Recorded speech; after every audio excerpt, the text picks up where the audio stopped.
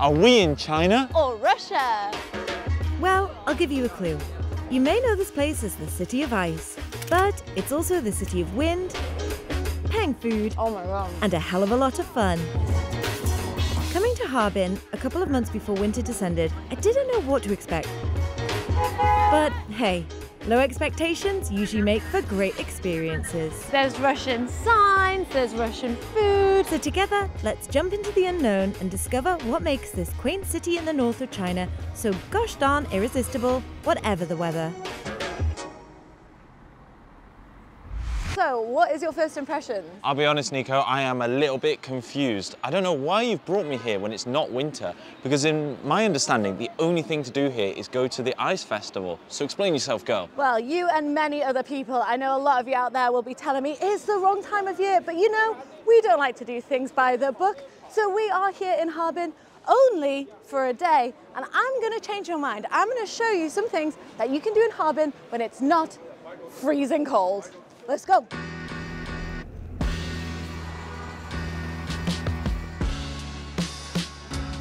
First, I think we need some street food.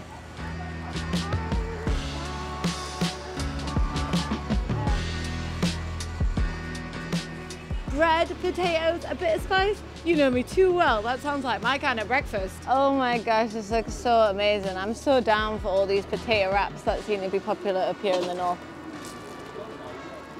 Oh, whoa. Oh my god.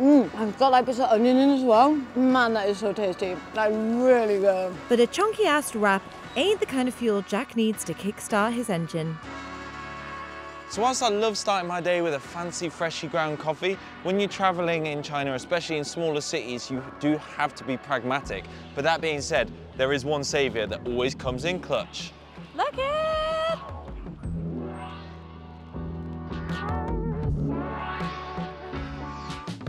The only problem with looking though, missus, is there's nowhere to sit inside, is there? Don't worry, I got you. I know just the place and it's just around the corner.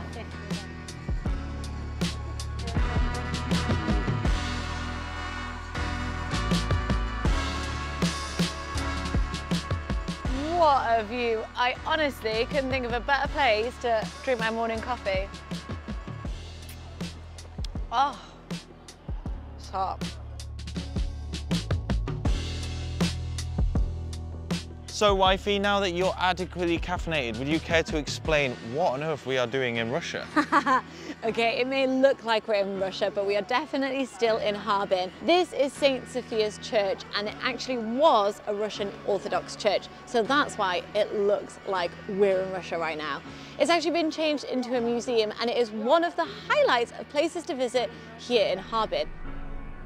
And look, guys, I know what you're thinking. Russian architecture all the way over here in the far east of China. What is going on? Well, guys, let me explain a little bit. So before the Russians were here, Harbin was little more than a small village. In fact, this whole area was super rural. But basically, the Russians were building a railway down the eastern side of China to help link the Trans-Siberian Railway with their colonies like Dalian and Lushan. Naturally, all of the Russian engineers and railway workers needed somewhere to live. And to cut a very long story short, now we have Harbin. Thanks for the History Corner, Jack. I'm pretty sure there is a lot more to that story, and no doubt it ain't all pretty. But I guess at least we can be thankful the Russians left behind such magnificent architecture.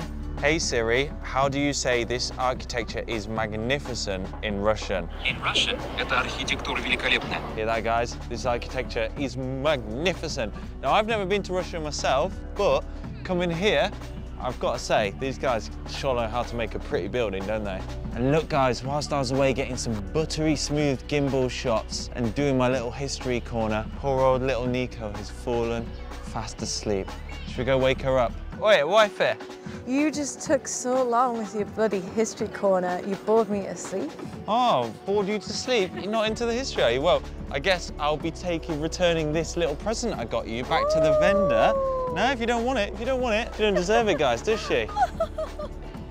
No, I'm just kidding. Oh, it's so cute. I'm not sure you guys realise how long and time consuming it is making videos sometimes. Jack has honestly been gone for the best part of an hour whilst I've just been sat here. It has been lovely because I've been people watching, but I'm starving again now. It's basically lunchtime, so I think we need to go find some food. Thankfully, in China, you're never more than a stone's throw away from a tasty meal.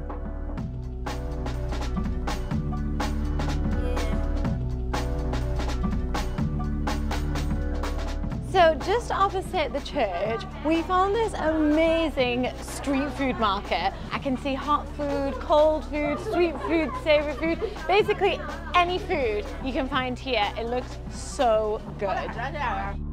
So the big question is, Jack, what are we gonna get?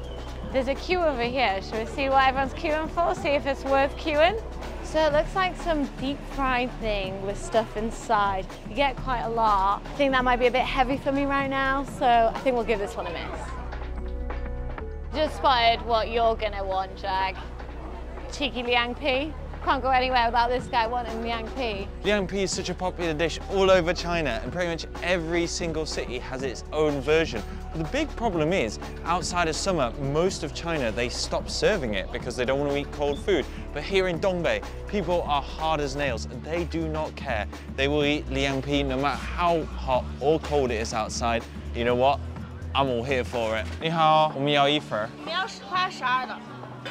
啊？10块还是12的？10块的，10块的。God, it's local Dongbei话, it's very hard to understand. 有啥不吃吗？都可以吃，但是不要加太多糖。不要太多糖，对少点糖哈。对。辣。可以吃了。哇，这个看起来好吃啊 ！I'm a happy guy。谢谢你。不用谢。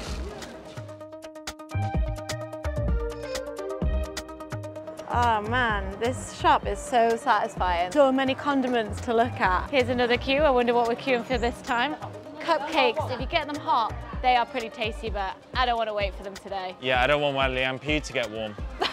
We've got to try at least one of the snacks that everyone is queuing up for. 我们要一个这个，一个这个。2块钱，2块。好的。Let's hope they're worth the wait. My man's on a cheeky little live stream thing. Looks like we've got another queue on our hands. Let's have a look.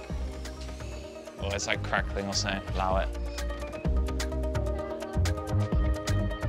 Want to get a little bit of liang cai? 注意一点点。好。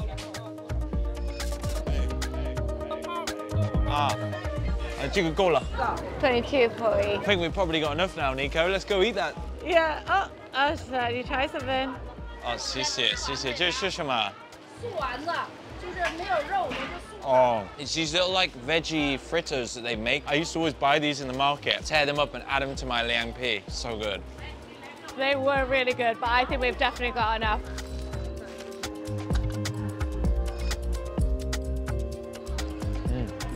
That is good. Liang pi. My man insisted we try this, which is some sort of deep fried tofu, I think. In a sticky and spicy sauce. Oh, you're gonna like that, Nico. Oh. Sweet and smoky. Sweet, smoky. I expected it to be softer, but it's not. It's quite hard. Oh, good. But of course, the main event is we've got the Neural Bing off. 3 different types of what we believe all to be Neural Bing. Which one is going to reign supreme, Nico? I know that this is definitely Neurobing. I watched her make it. Now, these ones said they were Neurobing, but everybody was still waiting on something. So I've got a sneaky suspicion that they have something different inside. Oh, wow. Crunchy on the outside. The pastry is a bit soft in the middle, basically like a burger. Oh, so this one's empty inside, no meat in there. It's like sweet, but it's not got a flavour. Okay, so nothing in this one either. Why were people queuing for this? I guess they were queuing for the one that we couldn't be asked to wait for. Oh, that's good though. It's basically bread. A good dipped in liang pi. After consuming so many calories, we need a long walk. Unfortunately, I know just the street.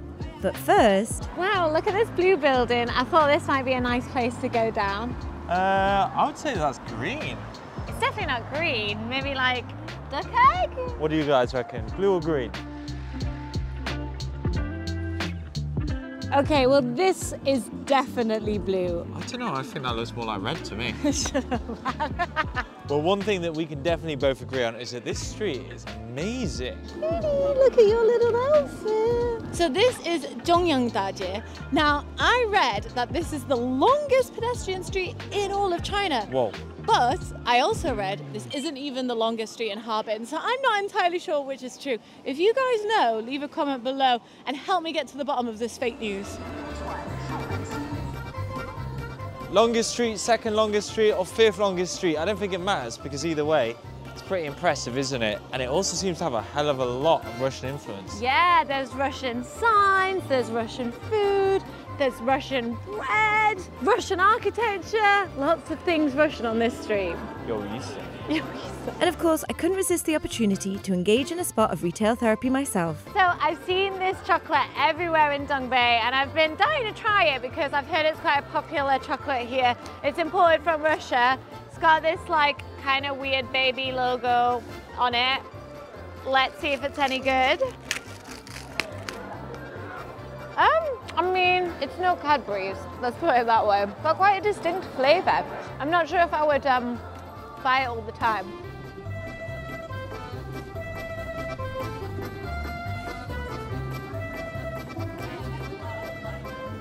So look, I'll be honest here, shopping streets, pedestrian streets, look, it ain't my thing. And so I like to let Nico go off, explore some of the generic shopping opportunities, and meanwhile, I'll engage in a spot of people watching. And I gotta tell you, there is no better place than Dongbei for a spot of people watching. People here definitely have their own vibe, their own style. I'd say that people dress in like quite a brash and loud way. You know what? I'm all here for it. It's making me think, maybe it's time for me to switch up my garments. Maybe it's time for me to start dressing a little bit of a Dongbei Fengge. Jack, I'm not sure you could quite pull off the Dongbei look. So what I've noticed about Dongbei is it's quite loud everywhere. There's always music blasting out from all directions, and this street is no exception. Loud clothes, loud fashion, tasty food. Harbin is definitely a feast for all the senses, and this street is certainly no exception. There is so much to see, but we need to get a wriggle on. So look guys, I'm sure there's a load of you at home who are thinking, wow, doesn't Harbin look nice? I'd really like to go there, but you know what? I'm a bit worried about going there. What if I get confused, forget where I am? Am I in China? Am I in Russia? Well, you'll be glad to know that there are plenty of Chinese flags still, just to remind you, so you won't get confused. Thanks for the contribution, Jack. Stop! It's the end of the line. I know you're sad about the pedestrian street coming to an end, but Good. I've got a little treat for you. Oh, what's that? I'm going to buy my man an ice cream. Ooh, exciting. So this is a famous ice cream here in Harbin, and it dates back over 110 years, back to the Qing dynasty. Ooh, historic. Now I know what you're thinking. This is obviously a thing that you only do in summer. Well, not in Harbin. It's quite popular to have this iced treat even when it's -30 outside. So I went for the original flavour because you gotta go old school. Let's give it a whirl. Oh, very milky. It reminds me of a mini milk back in the UK.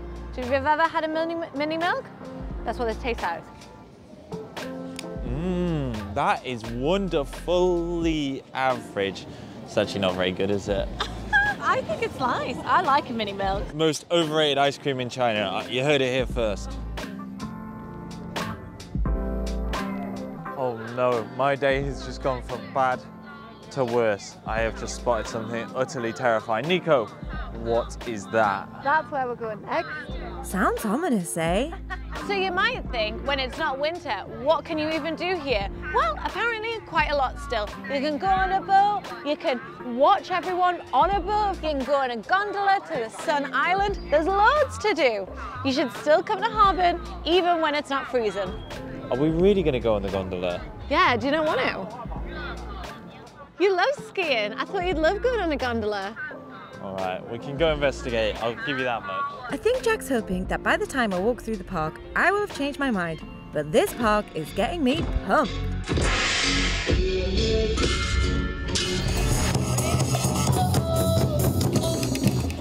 Who needs a nightclub in China when you can just head to your local park for a rave? Many times I've seen on the internet the phrase Dongbei can't be f***ed with, and now I finally understand what it means. Can't be f***ed with, mate. Well, missus, looks like we've gone from Russia to Disneyland. Yeah, this is quite an interesting building that the gondola lives in. So it says it's 50 one way and 80 return. It's quite pricey though, isn't it? I think that's a little bit too expensive for us, isn't it? But I do not want you to miss out. I'd feel terrible. So I'll happily pay for you to go across and back again if you want, and I'll sit one out, take one for the team. You're just scared, isn't it? Why don't I fly the drone instead? That's the poor man's gondola, as I always say.